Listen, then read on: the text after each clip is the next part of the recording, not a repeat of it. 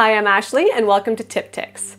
Today I'm going to show you how to use the draw tool to make a fun and easy animation like this. Let's get started.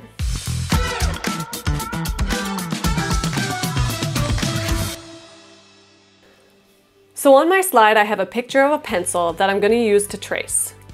Go up to the toolbar and click on the draw tool. Here we have a bunch of different pencil styles. You can change the stroke width, color, and a handful of glittery effects. For now I'm just going to leave everything the way it is and click draw. Then start tracing an outline of your image by clicking and holding while you draw.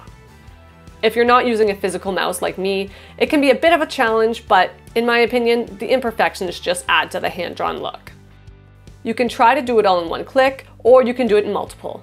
You'll be able to animate each piece of the drawing regardless. Once you have the whole thing drawn to your liking, you have to deselect the draw tool. Then you can delete your reference image and click and drag to select all the pieces of your new drawing.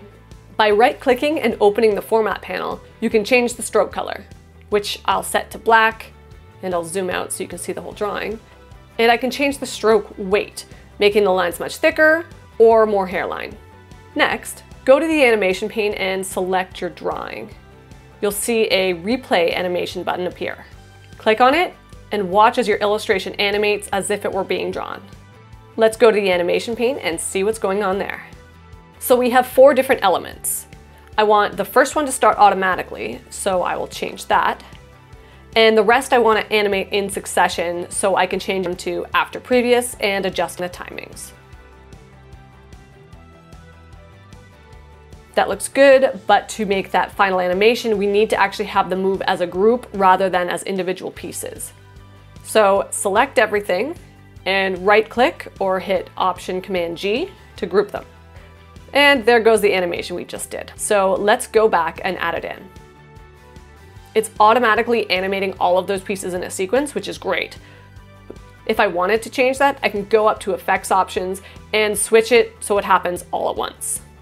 But I'm happy the way it's animating now, so I just rotate and resize it. Now for the line that it writes on.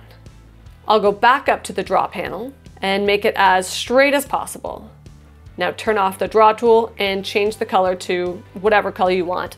Then, once again, add the replay animation to your line and have it appear after your first animation. We want the line to appear as the pencil moves off the slide. So click on the pencil illustration and add the fly out animation.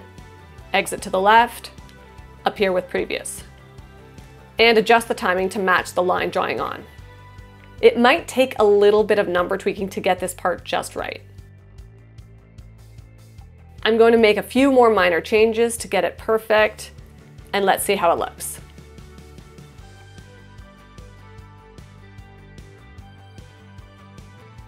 Using the draw tool is a great way of adding a little bit of fun and personality into your presentations. You can also use it to make flourishes, attention-grabbing pointers and arrows, or just use it as a simple animated highlighter. Or you could go a little bit wild and use the draw tool throughout your entire presentation.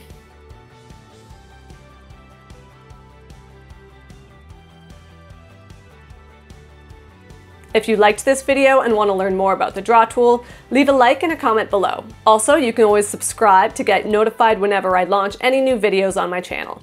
Have a good one.